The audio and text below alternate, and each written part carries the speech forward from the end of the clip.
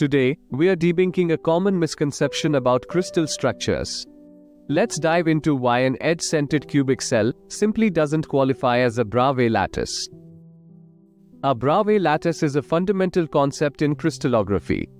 It's essentially a regular arrangement of points in space, where every point has an identical environment. Imagine a perfectly aligned grid. No matter which point you start from, and in which direction you move a specific distance, you'll always land on another grid point. This property is known as translational symmetry. Now, let's examine the edge-centered cubic unit cell. It's a cubic structure with additional lattice points at the center of each edge. While this might seem like a regular arrangement at first glance, it's actually not. To understand why, let's perform a simple thought experiment. Pick a corner point, let's call it A. If we move a distance of half the edge length in a particular direction, we land on another lattice point, B.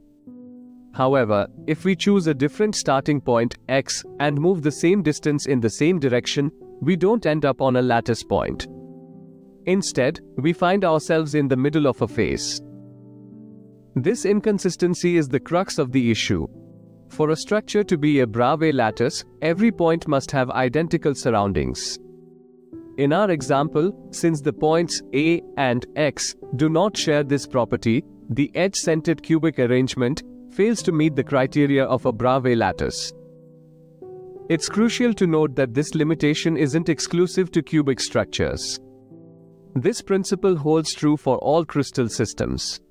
An edge-centered arrangement, whether it's in a cubic, tetragonal, or hexagonal unit cell, will always violate the translational symmetry of a Bravais lattice.